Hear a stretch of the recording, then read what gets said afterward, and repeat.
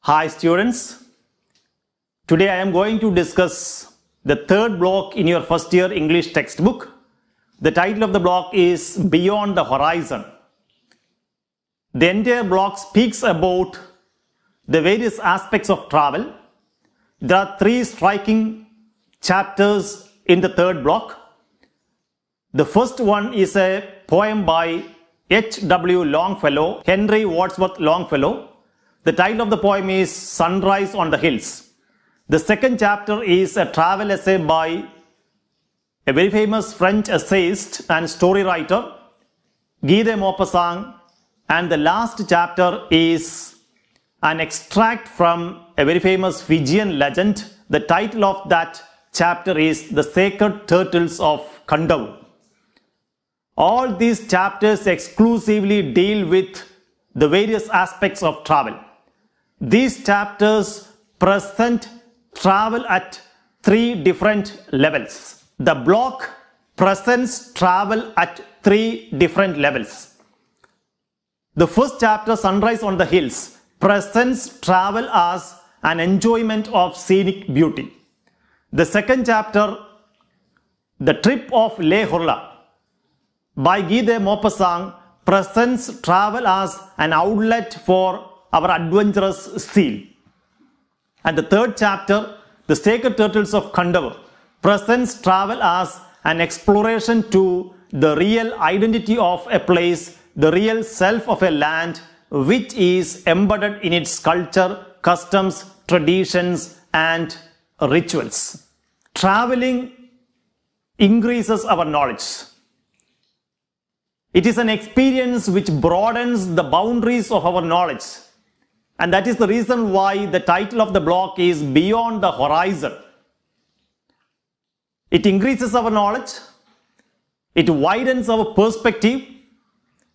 It gives us a new perspective of life, especially about our life. It provides us a sense of adventure, and travel also opens doors to different cultures, traditions, rituals, etc. Travel helps us to disconnect ourselves from our day-to-day life. Travel helps us to disconnect ourselves from the dull, mundane, routine life, helps us to refresh ourselves, rejuvenate us so that we can continue our life, continue our journey, resume our life rejuvenated or re-energized. The first chapter, Sunrise on the Hills, by a very famous American poet, Henry Wadsworth Longfellow. The poem celebrates the beauty of nature. There are three stanzas in the poem. The first stanza consists of 18 lines, the second one 12 lines, and the last one 6 lines. In the first two stanzas, we come across so many images, visual, auditory, and kinesthetic images. You all know the various images used by writers and poets. The various images used by writers are visual images, auditory images, kinesthetic images, olfactory images, gustatory images, tactile and organic images. So these are the various images used by poets and writers in their works. Here, Henry Wadsworth Longfellow has used three prominent types of images in his poem Sunrise on the Hills. The first prominent type of image that he employs in his poem Sunrise on the Hills is visual image. There are so many examples of visual images in his poem. Two other prominent types of images used by Henry Wadsworth Longfellow in his poem Sunrise on the Hills are kinesthetic images and auditory images. In the first two stanzas of the poem, we come across so many visual, auditory and kinesthetic images. You can expect a question in your examination. Prepare a write-up on the various images that you find in the poem Sunrise on the Hills by Henry Wadsworth Longfellow. There you have to prepare a write-up on the various types of visual images, kinesthetic images and auditory images used by the poet in the poem Sunrise on the Hills. There are so many visual images in the first stanza. Two striking images can be found in the first two lines of the poem. The first one is heaven's wide arch, which refers to sky. Heaven's wide arch was glorious with the sun's returning march. Sun's returning march can be considered as another visual image, the glorious, majestic returning march of sun. The returning march of sun can be compared to the returning march of a mighty warrior after a great victory in the battlefield. The sun's returning march to the sky after night's rest. So the sky was glorious with the sun's returning march. Another striking visual image used in the first stanza. Soft gales went forth to kiss the sun-clad vales. Soft gale, a striking figure of speech is used. The figure of speech used there is oxymoron. A gale cannot be soft, but the poet here has employed that expression, soft gales, a perfect example of oxymoron. Two contradictory ideas are forcefully combined together, but that expression communicates great sense. Soft gales went forth to kiss the sun-clad vales. Another beautiful visual image, sun-clad vales, a valley which is covered by, which is clothed by sun, which is covered by sunlight, which is bathed in sunlight. Soft gales went forth to kiss the sun-clad vales. A beautiful visual image has been employed by poet Henry Wadsworth Longfellow in the poem Sunrise on the Hills. Another striking image, the clouds disappear from the sky like a host overthrown in battlefield, like a defeated army fleeing away from the battlefield. The mist cover or the cover of the clouds disappear from the sky like a defeated army fleeing away from the battlefield. The figure of speech used there is simile, and you find a beautiful image there. The image of a defeated army running away from the battlefield, fleeing away from the battlefield. Similarly, the clouds disappear from the sky when the sun comes up. Another beautiful visual image can be seen in the first stanza of the poem. The beautiful image is that of a blasted, bare and cleft pine tree which was rocking on the cliff, which was shaking on the, shivering on the cliff. And the last striking visual image that we can find in the first stanza is the river. The flowing river which is darkened by the shade of the woods and glistened in the white cascade. When we go through the first stanza, we come across so many powerful visual images. Towards the end of the first stanza, we find a beautiful kinesthetic image. The noisy bittern wheeled his spiral way. The movement of the bittern is described there. A kinesthetic image is used towards the end of the first stanza. In the second stanza, we find so many examples of kinesthetic images and auditory images. In the second stanza, we find two powerful kinesthetic images. The first one, the whirling current.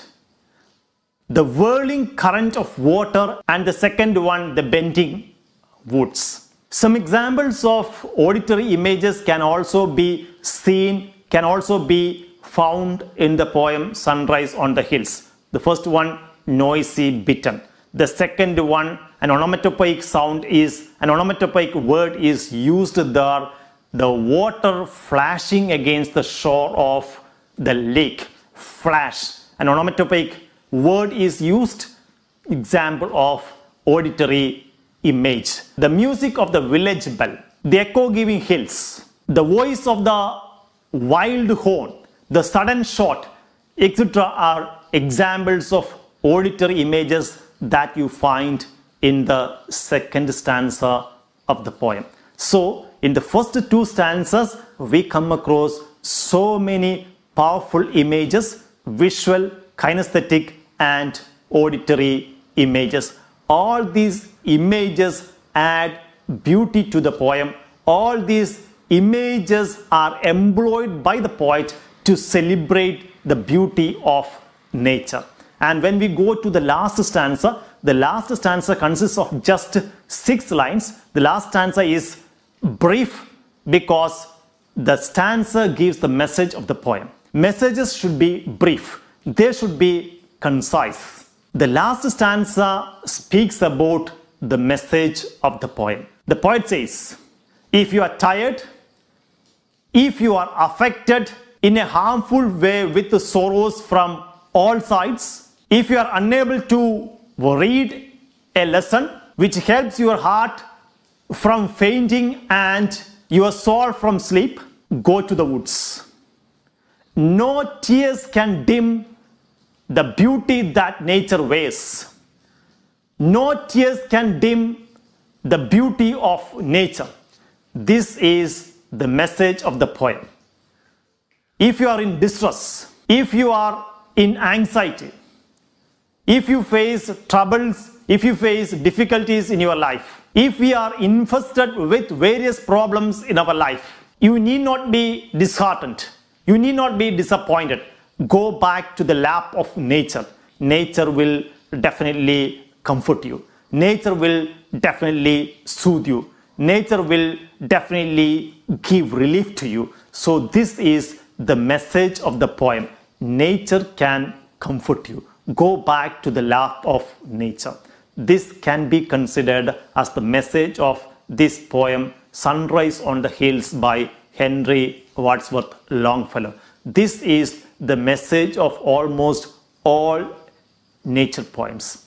Nature poems give that message. Nature poems glorify the beauty of nature. In the first stanza, we find how the poet celebrates the beauty of nature. When we come to the last stanza, we find how he glorifies the beauty of nature. The beauty of nature can soothe you. The beauty of nature can give solace to you. The beauty of nature can comfort you, can give relief to you. Nature is often considered as a soothing force by nature poets. Nature gives us comfort. Nature gives us relief. Nature soothes us whenever we are in difficulty, whenever we face obstacles in our life, whenever we are in misery, distress, etc. And this is the message of the poem Sunrise on the Hills by Henry Wadsworth Longfellow. Whenever you are in trouble, whenever you are in difficulty, whenever you are in distress, go back to the lap of nature. Nature will comfort you. Return to nature. Nature will soothe you. We can expect certain questions from this particular chapter. The questions that we can expect are: the first one, prepare a write-up on the various images used by the poet Henry Wadsworth Longfellow in the poem Sunrise on the Hills. Some annotation questions can be expected. Certain lines will be there. You will be asked to identify the image, figure of speech used in those lines, and also you will be asked to elaborate the meanings of those lines. Third one, you can expect a write-up on the significance of the message of the poem Sunrise on the Hills. These are some of the questions that you can expect from the chapter Sunrise on the Hills. Now we move on to the second chapter in the third block. The title of the chapter is The Trip of Le Horla by Guy de Maupassant. Guy de Maupassant was a very famous French essayist and short story writer. This is a very beautiful travel essay. It speaks about the hot air balloon journey of Guy de Maupassant and his friends, which highlights one of the daring aspects of travel. It speaks about the experience of a group of people who move away from the life on Earth for a couple of hours. Hot air ballooning is a thrilling way to experience a calm and peaceful view of a breathtaking or a mind-blowing scenery from a calm and quiet place which is high above the clouds. I have already mentioned the second aspect of a travel. The block presents travel as an outlet for our adventurous zeal. So, this chapter presents travel as an outlet for adventurous zeal. So many questions can be expected from this particular chapter. The first one and the most important one is you will be asked to prepare a travel essay. So in a travel essay, you have to write about, describe the physical features of a place. You should also mention the practical issues related to the travel. Describe your experience in that place and also your personal impressions. When you prepare a travel essay, you have to keep in your view all these four important aspects of a travel essay. When we go through the chapter, The Trip of Le Horla, we come across so many beautiful descriptions. The first one, the balloon lies on the ground and it looks like a cake which is made of yellow cloth. The second one, gas is being filled in the balloon and it moves like an enormous worm. Gas is being filled in the balloon through a long tube of yellow cloth. It moves like an enormous worm. Another idea occurs to the minds of the spectators. The idea is that this is the same way nature nourishes young ones till their birth. The long tube of yellow cloth can be compared to the umbilical cord. The fetus is nourished in the womb through that umbilical cord. That beautiful image comes to the mind of the spectators when they watch the balloon which is getting filled by the gas. Then there is another striking description of the balloon. It is considered as a golden prodigious fruit or a fantastic pear. Some other descriptions, some other beautiful passages are there in the chapter in the travel essay, The Trip of Le Horla by Guy de Maupassant. As they encountered a warm current of air, some of its invisible blood leaked out of the safety valve. The expression used in the text is invisible blood. Blood gives life to human beings, blood gives life to animals. Similarly, gas can be considered as the life-giving force of a balloon. When they moved across a warm current of air, the balloon expanded and some of its invisible blood leaked out through the safety valve. A beautiful description is used by the author Guy de Maupassant. Then some other expressions like delicious odors from the earth rise to us. Delicious inertia. They were in a delicious inertia. That means they were in a delightful state of rest. They say, we no longer speak, think, nor live. We float along through space in delicious inertia. We have become something indescribable. Birds who do not even have to flap their wings. All memory has disappeared from our minds, all trouble from our thoughts. We have no more regrets, plans, nor hopes. We look, we feel, we wildly enjoy this fantastic journey. We look, we feel, we wildly enjoy this fantastic journey. So the travelers feel that they do not have any regrets. They do not have any hopes. They do not have any dreams. They live in the present. They are not troubled by their past. They are not troubled by the regrets.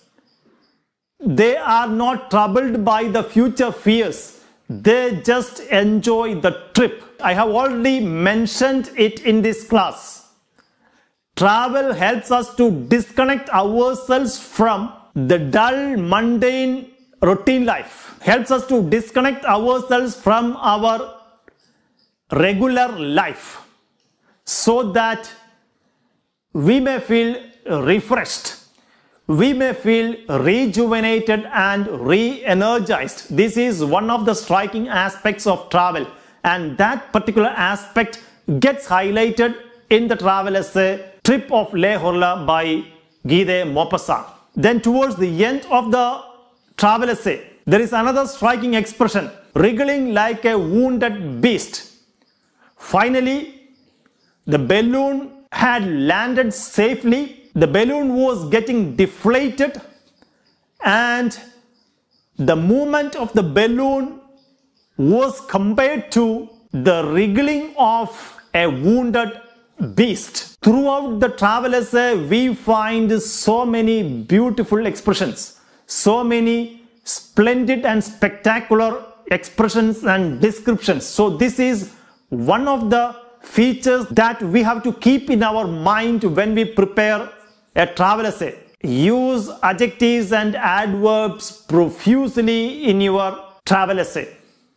When you describe the physical features of a place, when you describe your experience, when you describe your impressions. So in a travel essay, we should also give much importance to our impressions. Just think about the impressions of Guy de Maupassant. This is the way nature nourishes young ones till their birth. Delicious inertia, invisible blood goes out of the safety valve. A wriggling of a wounded beast are some of the impressions of Guy de Maupassant in his travel essay The Trip of Leh Horla. The questions that you can expect from this chapter are: the first one, prepare a travel essay.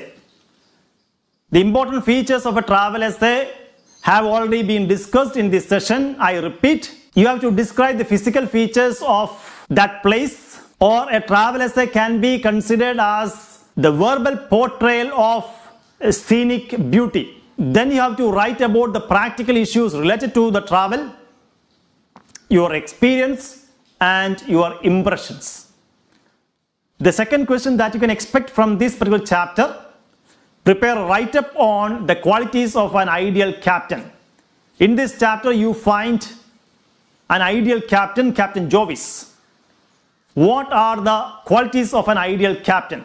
A captain, a true captain, an ideal captain must be responsible. He must be diplomatic. He must be encouraging. He must be concerned with the safety of his team members. In the chapter, you find that Captain Jovis was concerned with the safety of his team members.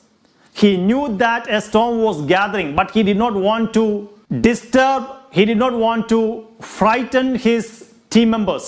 He did not want his team members to be panic-stricken. He did not want his fellow travelers to be panic-stricken. This is one of the important traits of an ideal captain. Captain Jovis had a great presence of mind. He had the ability to remain calm and quiet, and had the ability to take quick, sensible action in the face of difficult situations. He knew that they were heading towards the ocean, but he was not at all panic-stricken. He was very vigilant. He was closely watching for a safe place for his balloon to land. He was keeping careful watch for possible danger. He was very alert. He was very careful. So we can say that he was very alert. He was very vigilant. An ideal captain should have a clear idea about his mission. Here, Captain Jovis had a clear idea about his mission. He was very industrious. He was very hardworking. So in the chapter, The Trip of Lehorla, Captain Jovis exhibited some of the wonderful traits of a great leader. He exhibited wonderful leadership skills. So this is one question that you can expect. Prepare a write-up on the qualities of an ideal captain. Prepare a write-up on Captain Jovis as an ideal captain. The next question that you can expect from this particular chapter is a live TV report on the takeoff of Lehorla or the landing of Lehorla. There you have to use present tense, particularly present continuous tense, because you have to describe the now aspect of an event. The viewers should feel that they are on the spot. The live TV report should be very lively and very energetic. That is one question that you can expect from this chapter, The Trip of Lehorla. Certain expressions like, we are coming to you live and direct from La Ville. We are standing near the hot air balloon which is about to take off. Some 300 spectators are here watching anxiously for the takeoff of this balloon, this huge balloon, etc. Such expressions can be used in your live TV report.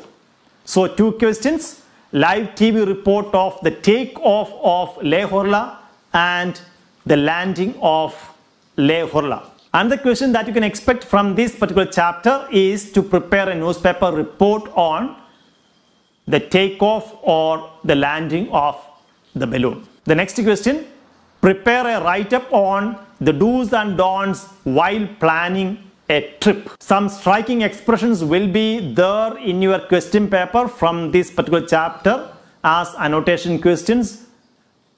Probably you will be asked to elaborate the meanings of those expressions like invisible blood, delicious inertia, wriggling like a wounded beast. Another image occurs to the minds of the spectators.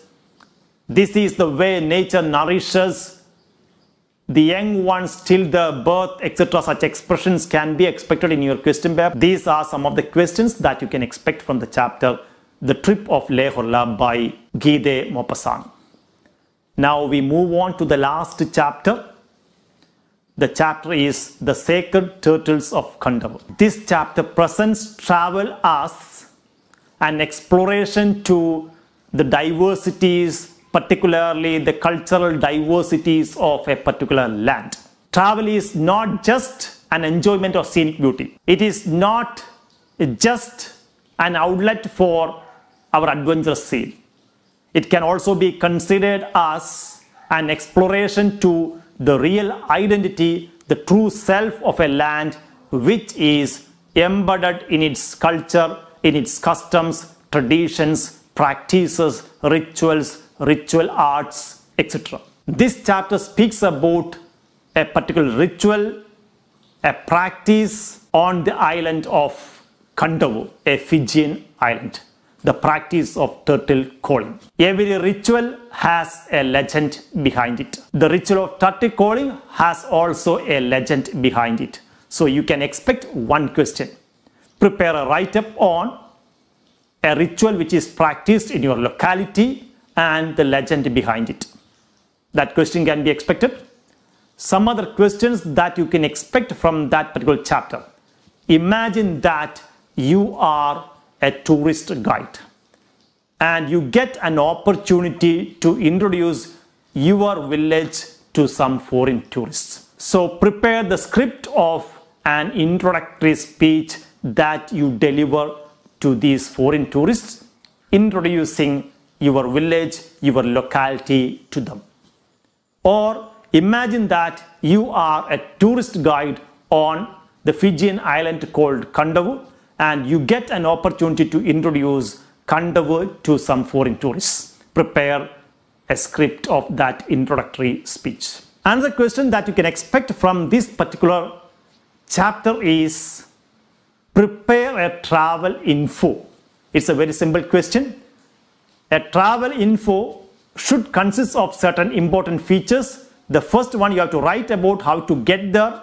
You have to write about the important tourist attractions in that place, the attractions that the travelers should not miss. You should also mention about the place of dining and lodging, mention about the cuisine of the land, etc. So these are some of the important features that you have to incorporate in a travel info. That is one question that you can expect, and you find a specimen of this travel info on page number 96. Another question that you can expect from this particular chapter is prepare a write-up for a travel brochure. The write-up should be very brief, catchy, or attractive. You have to write about the physical features, write about the historical and cultural significance of the place, etc. The write-up should be so attractive that it should draw the attention of the readers to that place. That is another question that you can expect from the chapter, The Sacred Turtles of Kandavu, an extract from a Fijian legend. Another question that you can expect from this particular chapter. Who were really punished? The two women from the village of Namona or the men folk from Nabukile village? Who were really punished? We know that the two women were really punished. Nothing happened to the villagers of Nabukile. There was a storm, but the Nabukile villagers, they threw these two women who were transformed into turtles overboard. No damage was done to them, but the two women, they were transformed into turtles. They lost their identity, they lost their self-respect, and this is a very important issue discussed in that chapter. Sacred Turtles of Kandavu. Who were really punished? The two women were really punished. So whenever a disaster strikes, whenever there is a war, who are going to suffer the worst? Women and children are going to suffer the worst. This idea gets emphasized there in the chapter, The Sacred Turtles of Kandavu. So these are some of the questions that you can expect from that chapter, The Sacred Turtles of Kandavu. You have to go through all these chapters, go through the important ideas discussed in this session, internalize some of the important ideas discussed, highlighted, and be equipped for your exams. That's all for the day. Thank you.